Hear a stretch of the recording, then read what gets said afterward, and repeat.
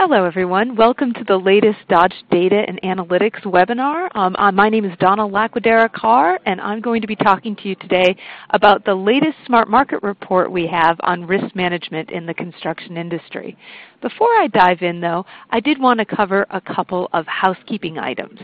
As we proceed, I will be happy to take questions at the end, but you certainly don't have to hold questions to the end. Please feel free to type them in at any point. And to submit a question, please type them in the Ask a Question text field at the bottom left side of your screen and click Submit at any point during the webcast. If you lose audio at any time, please refresh your player by clicking the double circle arrows located near your volume slider. If you miss any portion of the live webcast, this event will be available on demand at the same link that you accessed it today. So with that said, let me introduce myself. As I mentioned already, my name is Donna Laquadera-Carr. I have been with Dodge for over 25 years and have over 25 years experience in construction news data and analysis. I've spent the last 7 years as the managing editor of this Smart Market Report series, and we'll talk a little bit more about what those involve in a second. But first, I'm assuming everyone on the call is familiar with Dodge Data and Analytics, but just in case we are new to anyone, of course what we're most famous for is our Dodge Global Network with its expansive list of construction projects in the U.S. and Canada. Many of you may also know us from our Suites.com app, which is the leading source of information about building products. The division I'm in, though, is the Dodge Analytics Market Research and Intelligence Division. We do provide off-the-shelf and custom analytics, and I am involved in the Smart Market Report series, which does research on trends in the construction industry for publication. And you can see here is a series of a bunch of our Smart Market reports. We've actually done over 50 at this point. They tend to fall into three large buckets. We have a whole series of reports that we've been doing since 2006 on sustainability, really have tracked the growth of that movement from its early stages. And our latest report in that area is the report on the drive toward healthier buildings that we just brought out in the fall.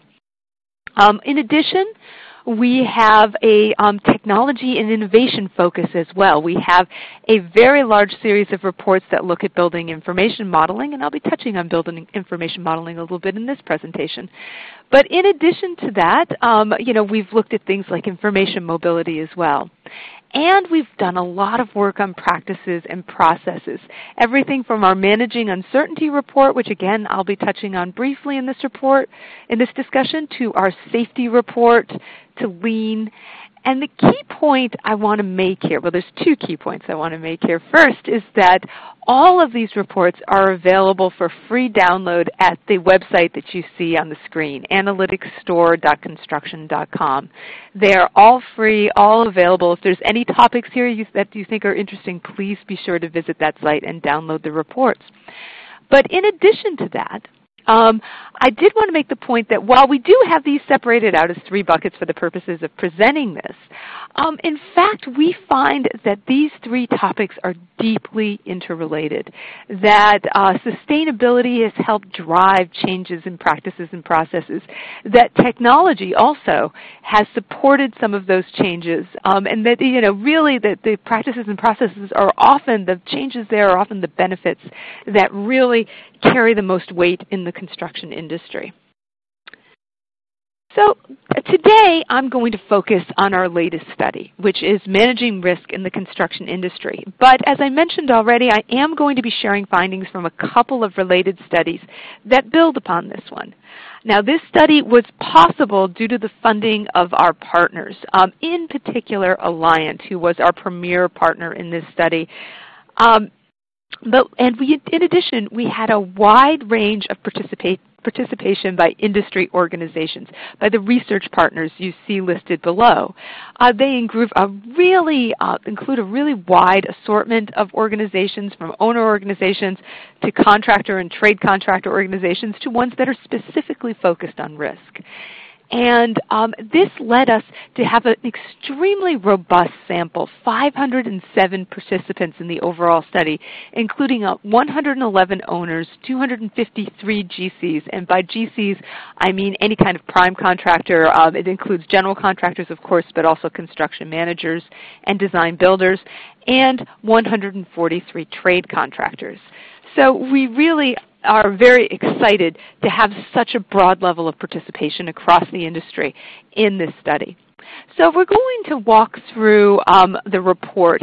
First, we're going to look at what kind of risks are faced in the construction industry, how big of an impact they have, and what are the high-risk areas. Then we're going to look at how the best methods for evaluating and mitigating construction risk. We're going to look at a couple of triggers and obstacles for increasing the use of risk management practices in the industry. We're going to look at strategies for reducing risk, and this is where I'll bring in maybe a few other studies that we've conducted as well, and then summarize with some quick conclusions.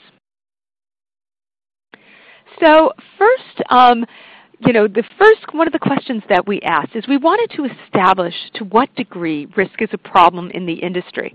And the first step was to see how commonly owners, GCs, and trades experienced a dispute or claim in the last 5 years. As you can see from these pie charts, it was very common, in particular for GCs, with 83% reporting that they had experienced a dispute or claim. Clearly, risk is something that needs to be managed in the construction industry. Now, even the lowest, the trade contractors, at 60%, it's still a significant amount who are struggling with this issue. So once we established that this is a big problem, we wanted to know what are the disputes or claims with the biggest impact. And we looked at this question from two angles. First, how frequently did people experience a dispute or claim, these particular types of disputes and claims? Were they common or were they very uncommon? The second question is we asked them to rank them in terms of which were the most costly of the disputes or claims categories that they saw. And what you'll see, and you'll see this throughout the study, is that owners experience things very differently from contractors. And in this particular case, GC and trade contractors have a very different experience as well. So when it comes to owners, you can see that by far the disputes and claims with the greatest impact are those arising from construction defects. They are not only the most frequent, but they are the most expensive as well for owners by a large margin.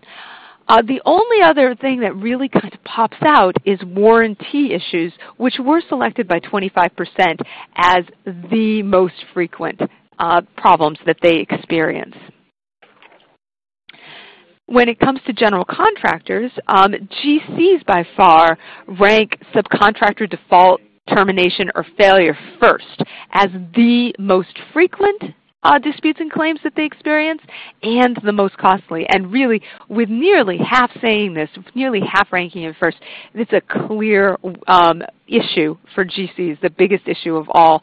The only other one of note in this case is slightly more than a quarter also find that claims arising from construction defects are the most costly. And then finally, we have the trade contractors. And as you can see, things are a little bit less definitive. Certainly, they frequently experience warranty issues. It's a common issue for them.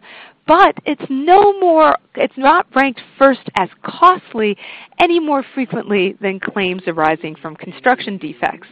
And, and a quarter also say that happens relatively frequently.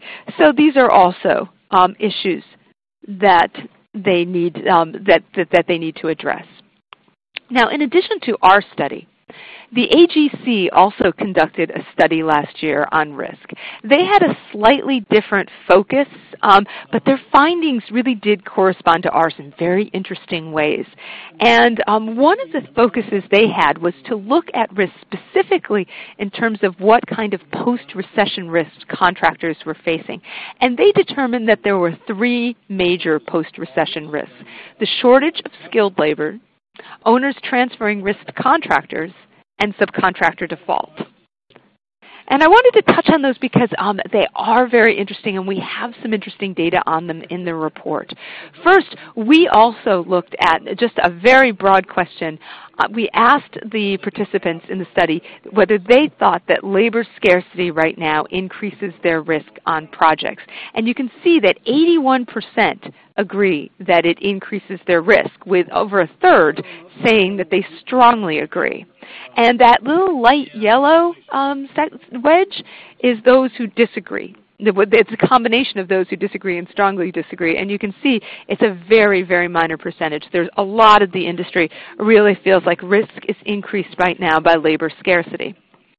Now, in addition to doing this broad survey that I discussed, that we had all the partners on, we did a very small set of in-depth interviews with 3 surety experts that are featured in the report. And some of these people from the major sureties, they really had some great insights on how to deal with these workforce risks. One pointed out that shortages are very likely to continue, that they're expecting shortages to stay the same for the next 3 years, and that after that they could actually get worse. And the ways that they recommend that contractors help mitigate those kind of workforce risks, they had 3 major recommendations. The first was to be more selective about projects pursued, focusing on profitability rather than growth. And we're seeing some data that suggests that profitability is a bigger issue right now for contractors than growth. You can see that they also recommended that the contractors need to be instituting their own training programs. They can't rely on associations and other educational systems.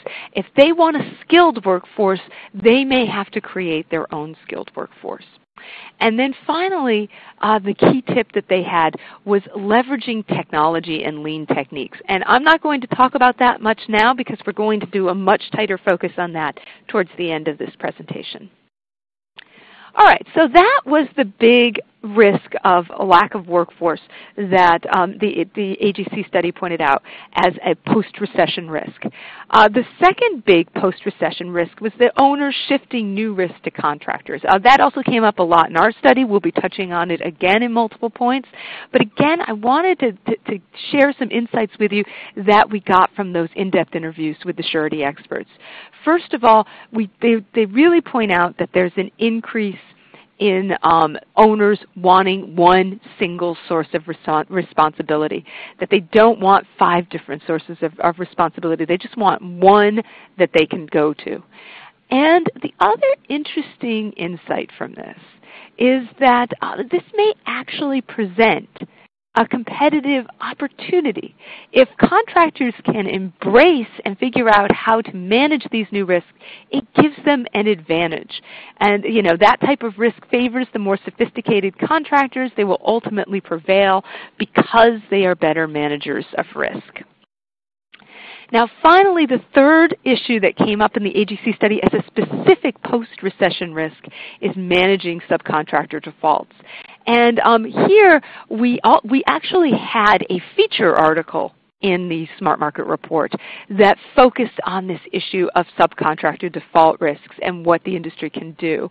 And Jim Bly from Alliant contributed to that piece, and he points out that subcontractor default can be a bigger risk than people even credit it for being. He said a critical path subcontractor could be relatively small, but have a large impact on the overall schedule. The loss on that subcontractor could end up being 4 to 6 times the subcontract value. So, again, it's that idea that you really have to recognize the severity of this type of risk.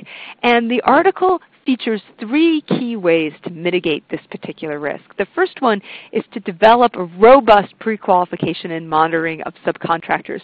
The surety experts as well noted that people tend to keep working with the same people, and they don't always do a thorough examination of their risk. The second is to actually invest in subcontractor default insurance. And the third is performance bonds for subcontractors holding very large contracts. So nowadays on some of these projects, the large MEP contracts can be 40% of the project overall cost. So getting a performance bond in that situation is critical. So back to our study, in addition to saying, okay, what claims and disputes did they face, we also looked at, well, what do they consider to be the biggest risk factors? And again, and you're going to hear me say this over and over the course of the next hour, there were major differences with the way owners viewed these risks versus the way contractors viewed these risks. We looked at them in 4 major categories. We asked them about several strategic risks, several operational risks, several financial risks, and several hazards. And we asked the respondents to rank each risk on a scale of 1 to 5, with 1 being no risk and 5 being a very high risk. The series of bar charts that you're going to see is going to be the percentage of all of these respondents who ranked everything either a 4 or a 5. So these are the things that people felt belong in a high-risk category. So you can see that when it comes to strategic high-risk factors, that for owners, not that many rank them that high. That there's just brand reputation risk and contractual specification risk are ranked in that 4 or 5 category by less than 20%. However, over a quarter of the contractors do consider contractual specification of risk a top very high risk factor. And again, that goes right back to the fact that contractors are being asked to take on a lot more risk in their contracts than they have traditionally. You can see at the bottom of the slide for each of these, I'm not really going to go through these, but you can see that it does show you that these were not the only things we asked about, that the other items were here, but they were selected as high risk by 10% or less of any of the respondents. So, I won't be covering those specifically, but just so you get a sense of everything that was asked. All right, so the second category of risks is operational risks. And immediately you can see that these are the key risks for owners. These are the things that worry owners the most. That about a quarter of the owners say that planning scope changes, cost escalation, and schedule changes are very high-risk items for them. For GCs, labor procurement and subcontract management is tops. But they also have, at least a quarter of them also consider schedule changes to be a high-risk area. And then the trades are more evenly split between those two, between schedule changes and labor procurement risks. When it comes to financial factors, again, these affect contractors far more strongly than owners. They're far more worried about them.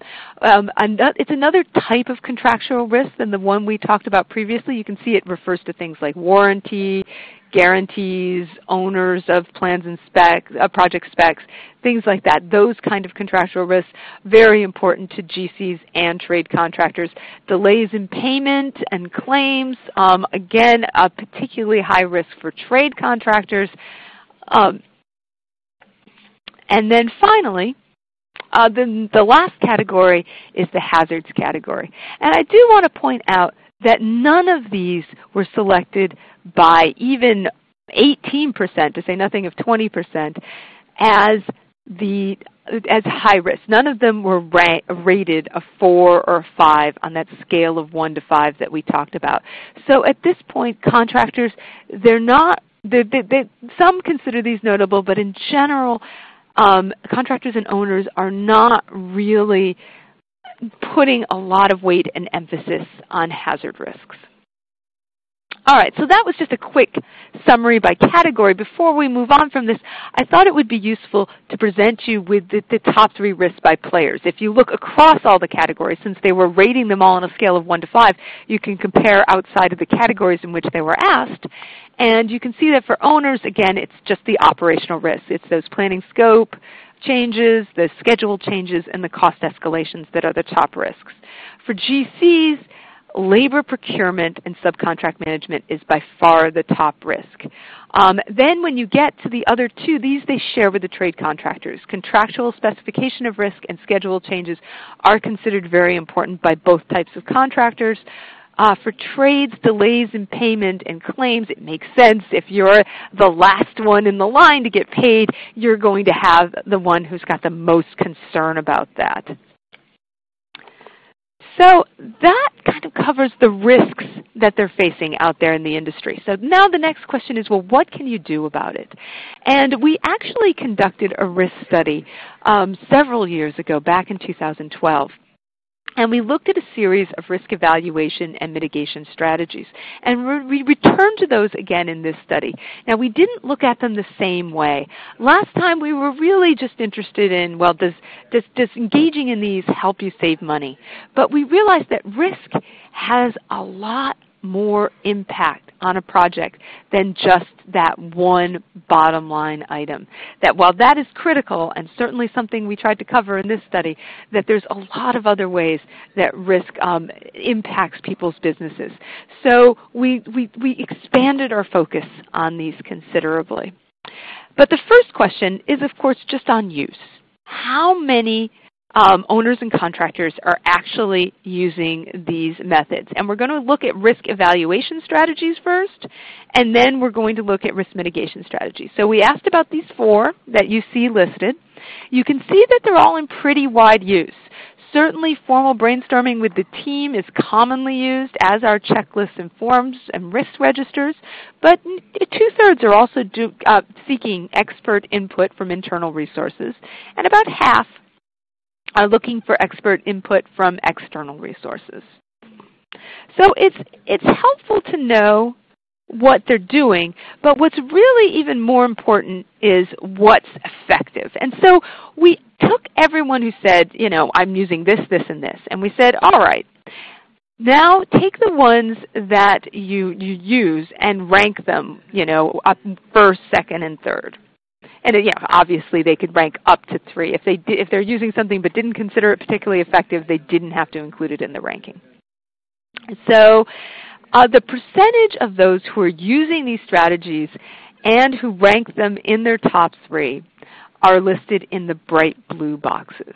And you can see that by far the most effective strategy is formal brainstorming with with the entire project team. That is by far, you know, many percentage points higher than any of the others.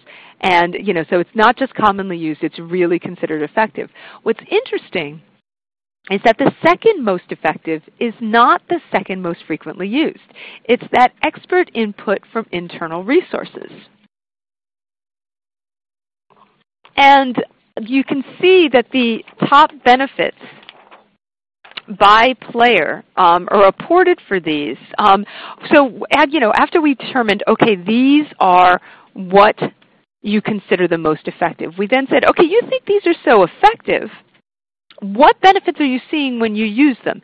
And we gave everyone a list of 9 possible benefits to select from. And I want to point that out because for many of the next few slides, you're going to see a lot of the same benefits over and over again. It was clear that the same benefits typically emerged from a lot of what people were doing. So, but it's still, we also can see that owners, GCs, and trades are experiencing different benefits based on what they're doing. So I'm not going to go through all of them with you, but I am going to go through the top 2 most effective. So first, you know, you can see the top benefits of formal brainstorming by players. You can see that owners most typically said that increased reliability and overall project performance is their top benefit. And GCs share that opinion of formal brainstorming.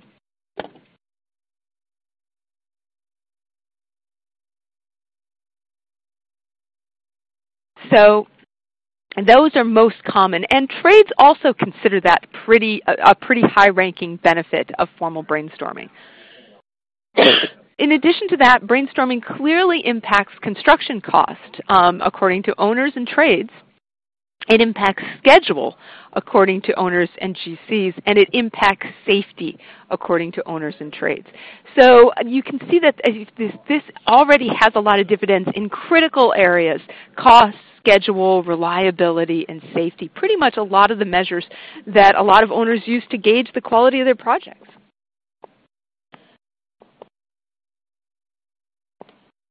And when it comes to the top benefits of internal expert input by player, again, that increased reliability and overall project performance is a top finding. Everyone finds that if they're bringing in their internal experts, that they are getting more reliability. In addition to that, you can see that owners and trades find that it reduces construction costs. GCs and trades find that it improves project safety, and it's associated with quality by the owners, innovation by the GCs, and improved client satisfaction by the trades.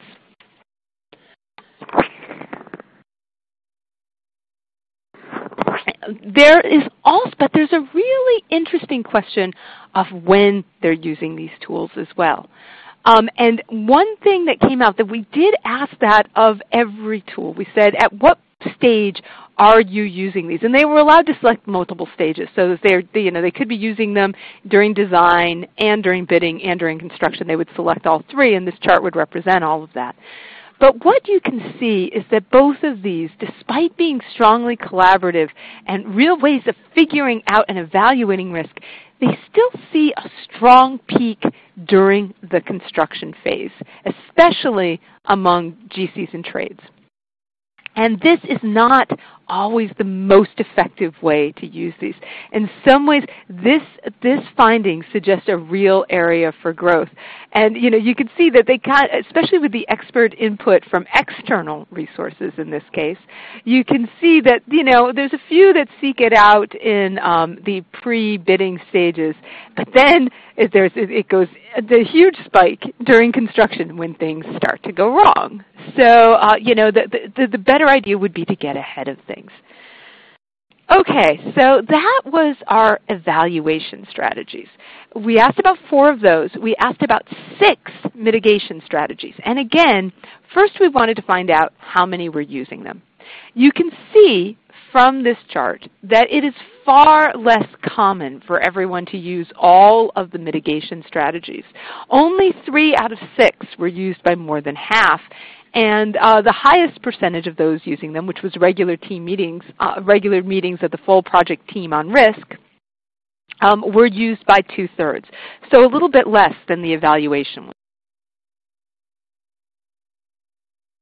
And you can see that there are some that are used by 1/3 or less, including risk prioritization and use of special teams to evaluate risk and tracking risk metrics across projects. So which ones are the most effective according to those who have used them? You can see how many are ranking them first for effectiveness if they use them. And clearly, regular team meetings on risk is the most effective. Now, I do want to point out that this informal brainstorming were by far considered vastly superior to other things. They are also the 2 most collaborative strategies that we included in this survey. So you can see that there is already an emphasis on being able to collaborate, helping to reduce risk. The one that seems the most underutilized at this point appears to be risk prioritization, where the ratio between those who find it effective and those who use it, rank it first for effectiveness, and those who use it is a little bit higher than than the other ones. So what are the top benefits of these? Again, when we asked about them, what did they rank as the top benefits they were receiving from using these? And we're going to, again, look at the top 2 most effective. So we're going to look first at these regular meetings of the full project team that are focused on risk. So owners, GCs, and trades all find, again, that it increases reliability. That is a consistent finding. Owners and GCs find it improves project schedule. GCs and trades find it improves safety, and a high percentage also rank it first for helping to maintain the original intent of the this is among the owners for project quality. And for owners, that is a particularly critical benefit. So the other one, that the second most effective, was the use of planning for risk management, or risk management plan. And again, we see that we increased reliability, very common, improved safety for contractors. Having a risk management plan really seems to have a big impact on safety, according to the contractors. And owners and GCs also agree this is a key strategy to improve schedule. So now that is one way to look at the benefits, right? We'll look by player, where are they getting the most benefits? However, we also did a little analysis with the data where we flipped. We had the same findings, but we flipped the result. And we said, okay, what if you want to increase reliability in your overall project performance? What are people finding to be the best ways to do that? And we broke out the results between owners and contractors because sometimes there was a bit of a difference. There's also, though, a lot of overlap, and especially on this one. To increase reliability, you can see that getting that expert input from internal resources, and especially conducting regular meetings of the full project team focused on risk, are clearly the most effective ways to increase reliability. Owners also thought that they saw reliability really increase from formal brainstorming with the team. And contractors thought developing a plan to manage risk had a big impact on this particular benefit. Again, another critical benefit on a project is reducing the cost of construction. So again, let's look at exactly which methods were considered the strongest. When it comes to owners, they want that expert input, not just from internal resources, but from external resources. And again, for them, formal brainstorming is key. Contractors agree formal brainstorming is key. But as with many of the other options, they really see great value in developing a plan to manage risk, and especially in conducting regular meetings to deal with risk with the full project team. And finally, what are the best ways to improve schedule? Well, interestingly here, contingency planning appears to be something that both owners and contractors find very valuable for improving project schedule. Owners are still looking for that expert input, and you'll see that with owners there's a lot of uncertainty about dealing with risk in a large way that we'll get to in the triggers and obstacles too. And they also think that just having checklist forms and risk registers really help with improved schedule. Contractors put their focus, again, on formal brainstorming. They think, if they can get everybody in and brainstorming early on, that has a big impact. And again, keeping those regular meetings is almost always critical to them. And you can see that, again, I remember we asked about, we had 10 different options, yet the same 3 or 4 keep showing up, which really emphasizes their importance for improving safety, for maintaining the original intent for project quality, and for reducing rework. Okay, so now that we've looked at the risks faced by the contractors, and we've looked at how to evaluate and mitigate those risks and achieve critical benefits, let's take a look at what will encourage the industry to devote more resources to risk management. And we asked people what were the top triggers. We gave them a long list of possible things that would increase their use of risk management.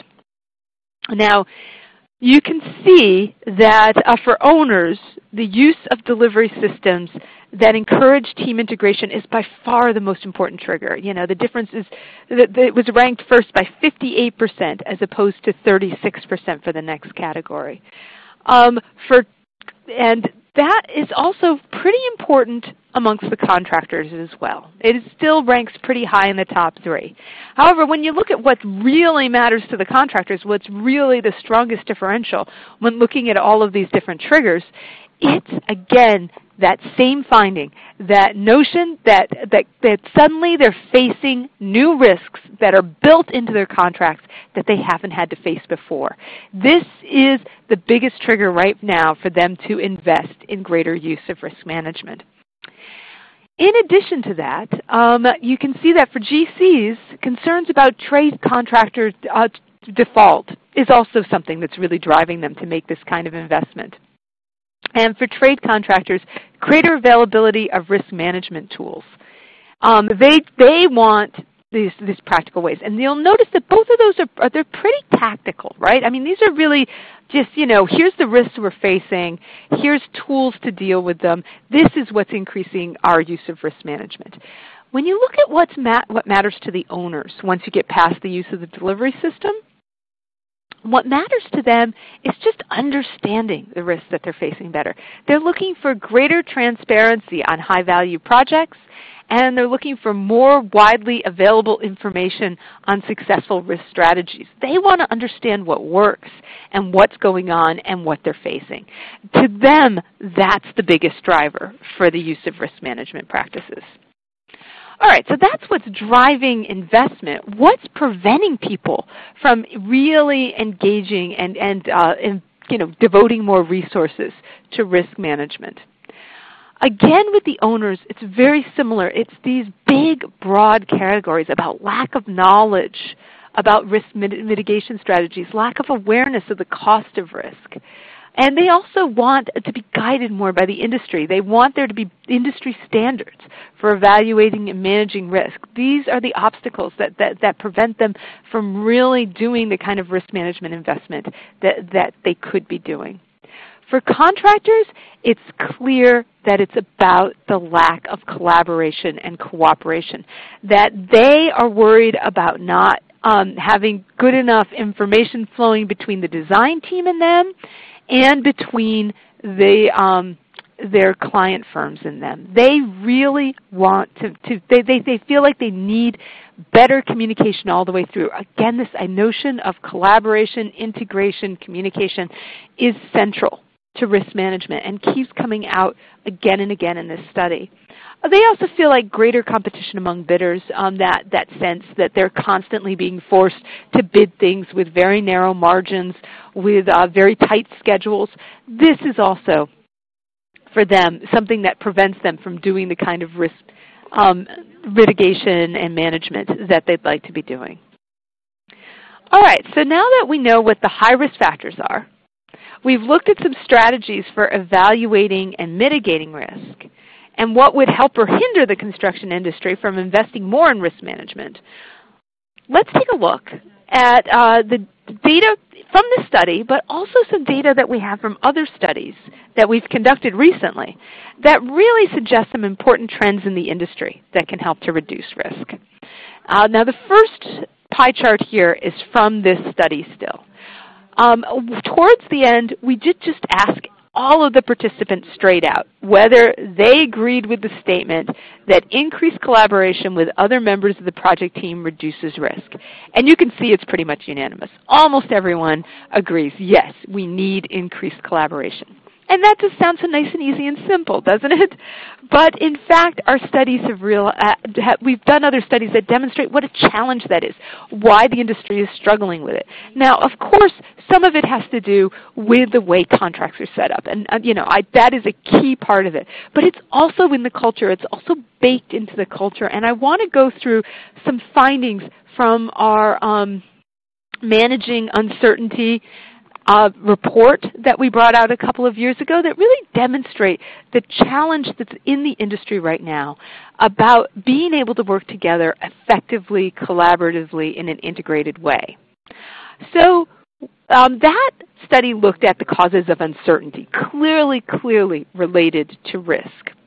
And it determined that there were 7 top causes of uncertainty.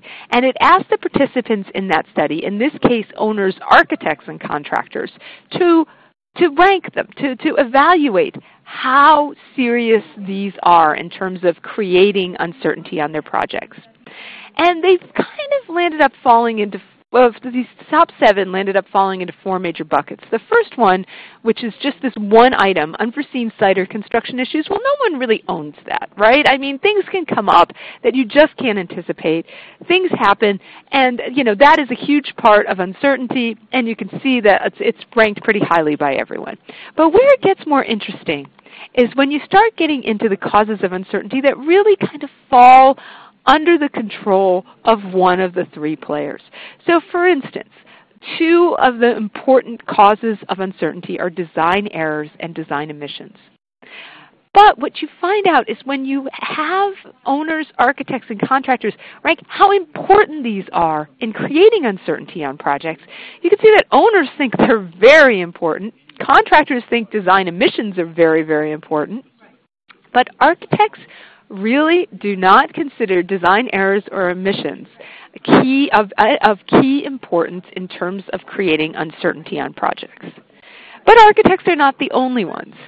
When it comes to the things that are controlled by contractors, such as construction coordination issues and contractor-caused delays, contractors are less likely to rank these seriously than our owners and architects, and not surprisingly, when we get to the owners, they're in the same pattern, that the things that they understand and control, they do not see as contributing to risk as much as the other players do. So owner-driven changes in accelerated schedules, most owners don't think this is really a really key critical contributor to risk. So the point of this is that there is embedded in the culture some challenges. Challenges that's why early collaboration and team integration are so important. It's too easy in the current mindset to assume that problems are the result of other team members. And this is a really big challenge to overcome. But it's ultimately really essential. If you're going to reduce all of these causes of uncertainty and reduce risk, every player has to recognize how important they are in contributing to uncertainty. And on the subject of collaboration, we also looked at BIM because, of course, building information modeling has a lot of benefits. It certainly has things that, with the clash detection, other things that clearly contribute to reducing risk on projects. But all of the studies we've done on BIM have demonstrated that it's the way in which it's helping to transform the process of construction to be more collaborative right from the design phase, to incorporate the insights across the project team, that BIM really adds value to projects. So when we see that building information modeling is reducing risk, it is about the use of the tool, but it's also, again, about that bigger transformation that's going on. Then finally, we asked about the impact of lean construction on risk. And you can see that in this particular study, there was a pretty low percentage, only 39%, who agreed that lean design and construction reduces risk.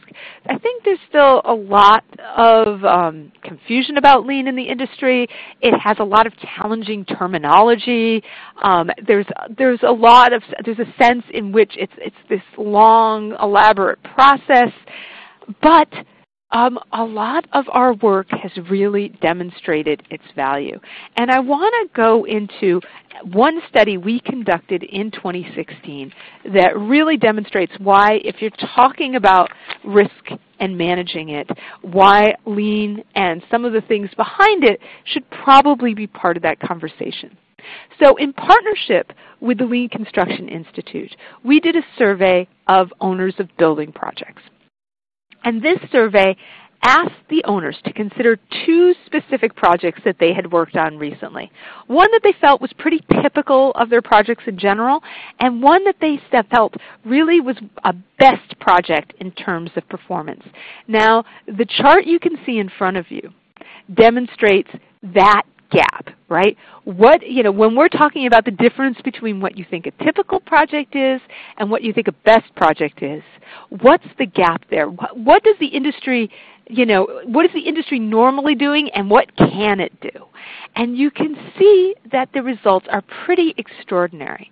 On best projects, 24% were completing ahead of schedule. But on typical projects, 61% report that their typical projects are completed behind schedule. That's extraordinary. This means that it's pretty much common practice. This isn't best versus worst. This is best versus typical. So this means that for a lot of owners, there's just sort of a built-in expectation that their projects are going to complete behind schedule. And you can see that, that 46% reported that their best projects actually were completed under budget, but 49% reported that their typical projects were completed over budget. Again, almost half say this is just sort of what normally happens. So clearly, there's room in the industry for improvement, and a lot of that has to do with risk management, right? Getting the budget under control, getting the schedule under control.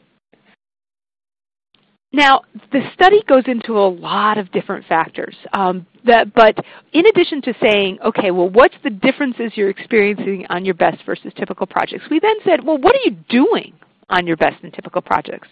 We wanted to find out what practices could possibly be correlated with better project outcomes. And it's interesting, there was a whole bunch of stuff, but one of the top findings really had to do with when on a project key stakeholders were engaged.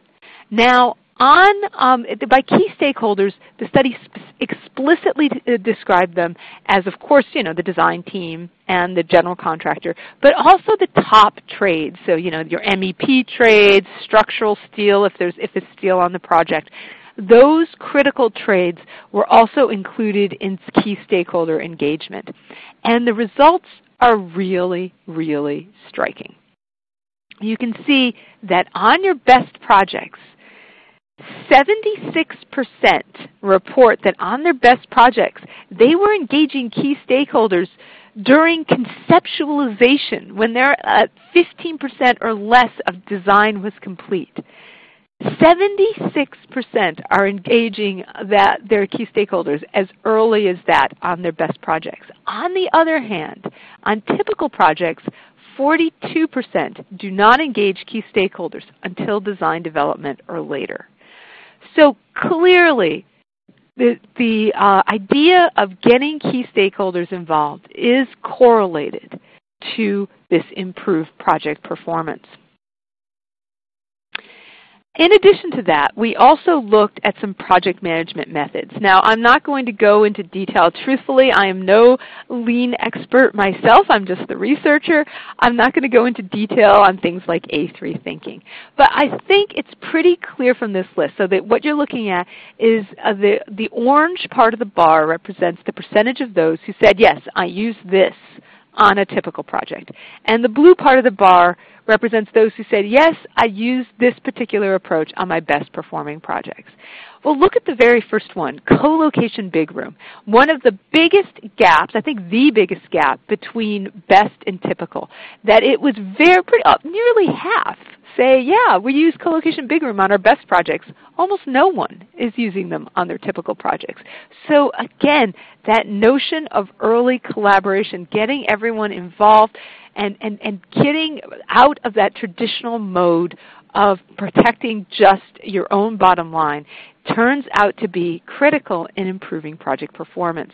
Other things include full team onboarding. A far higher percentage are doing it on their best project than typical project. Last planner, which does involve some collaborative elements. Also, you can see a big gap. Other lean processes were also pretty important. Prefab and modularization turned out to be important. Use of BIM authoring turned out to be important.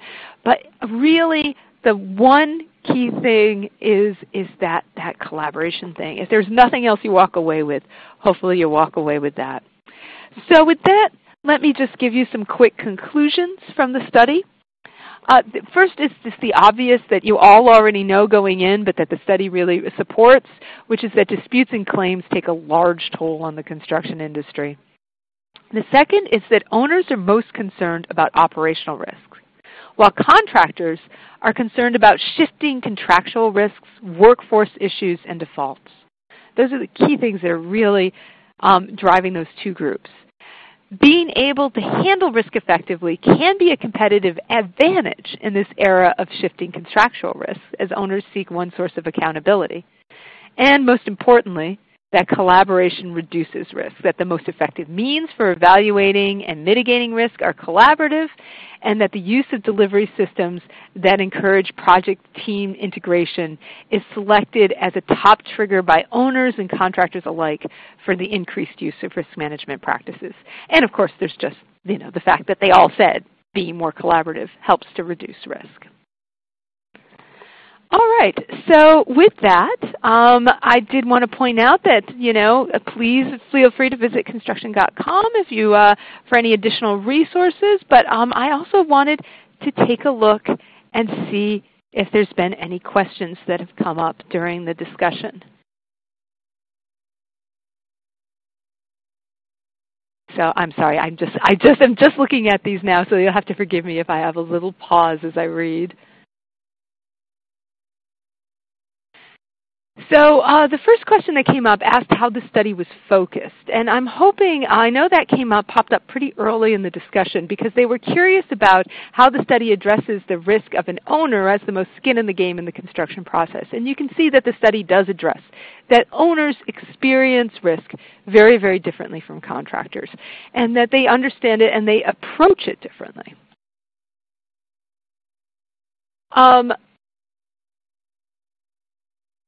Another question said, did trade contractors have the opportunity to note late or non-payment as a risk? And that was that question of payment. And in the early part when they were looking at the high-risk strategies, you could see that trade contractors were far more concerned in the financial risks than any other player about delays in payments and claims.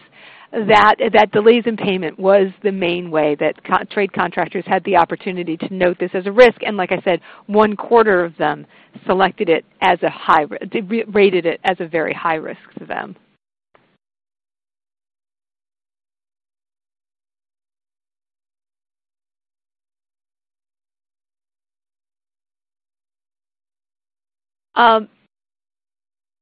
Now, one of the questions said, are there any specific types of skilled labor that are more of concern, such as lack of welders, carpenters, electricians, etc.? We did not get into that kind of detail in this study. We are engaging in other studies right now that are looking at this issue, but we won't be reporting on those publicly for a few more months. But I would almost say just keep your eyes on this space because I'm not at liberty right now to reveal initial findings, unfortunately, but that is an issue that we're actively looking at and that we plan to report on coming up in the future. Now, another question was also about this question of skilled workers. Is there any evidence that lack of skilled workers is already causing claims, especially delay claims?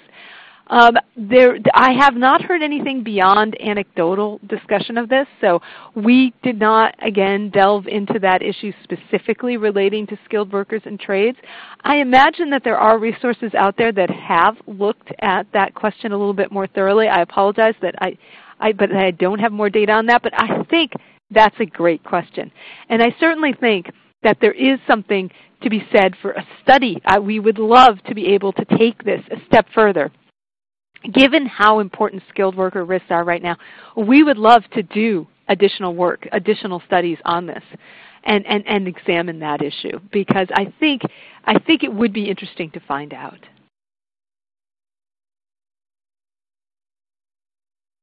Now, there's a question about to what extent can GCs reduce the risk of subcontractor failure by gathering better information about the reputation of local subcontractors and their performance reputation. And that is one of the points that definitely came up with the surety experts that we interviewed. That was one of the key ways that they said to avoid defaults and other risks, that contractors need to take very seriously vetting subcontractors, especially those that they're not familiar with. But they also pointed out that that knowing what other types of projects any subcontractor you're working with is working on in the next, alongside yours is pretty important. You need to understand the additional demands on their time. So it isn't even necessarily just about their reputation. But it's about really knowing how much risk they're adding to your project. They could be a great firm, but a great firm that's overextended is still going to have challenges. So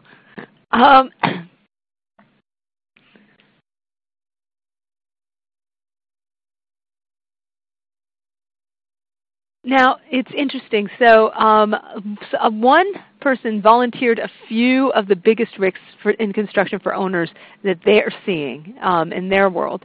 They list terrorism as number 1. They list cyber liability to systems and business interruption as number 2. Drugs in the workplace as number 3. But I do want to let you know that we recognize that cyber liability is a big issue. We didn't include it formally in the study because there isn't that much going on in the industry right now. We think it would get lost. It would have such low performance numbers that we wouldn't land up performing on it anyway. So instead of including it as a point in the study, we actually did include a 2-page feature article on what contractors need to be thinking about in terms of cyber risk. This includes everything from the fact that when they're involved in, say, large utility projects, things like that, their own cyber vulnerabilities become a cyber vulnerability for the entire project and could put major infrastructure assets at risk. It looked at that. But it also looked at, well, where are the points of weakness? What do contractors need to be paying attention to? How can they start thinking about cyber risk? And I do recommend taking a look at the report and looking at the recommendations in that, because I think while this particular point that this person was making was specifically focused on owners, I think that this question of cyber liability and cyber risk is one that's shared across the industry, that the construction industry is certainly not immune.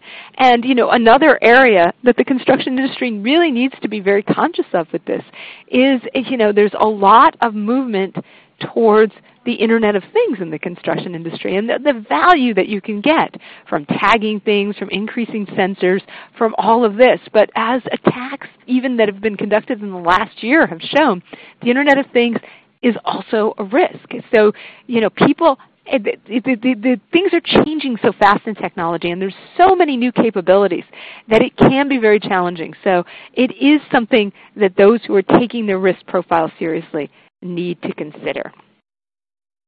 Oh, and I do want to answer one question. That expert input is the OWL thing.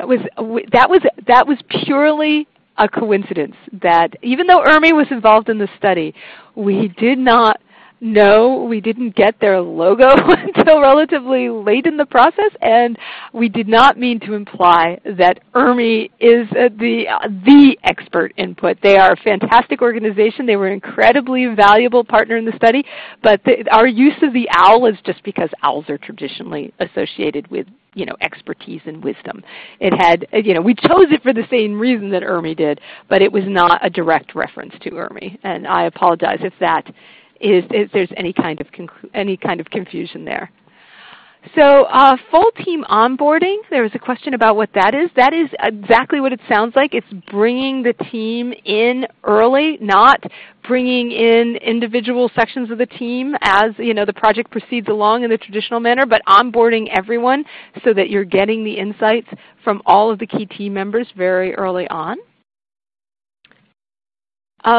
What types of owners were involved? That might be a question that I will need to respond to offline. We did have a large number of responses, and I don't know exactly, but I know we did have a mix of public and private.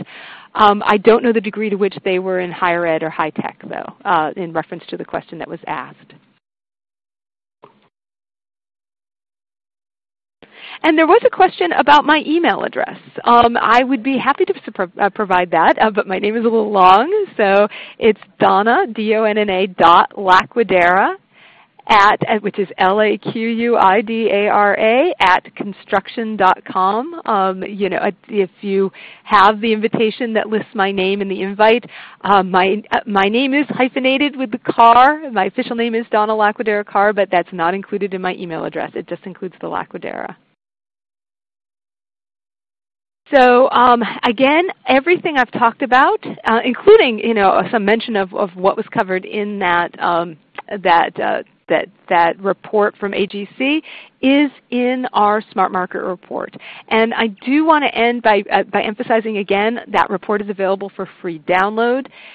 You can go to analyticsstore.construction.com to get it, or those of you who will go to construction.com, there's a resources tab and it's available for download there as well. So multiple ways you can get your hands on this report. I hope you all take advantage of it, and I think we are at 3 o'clock. We are at our time.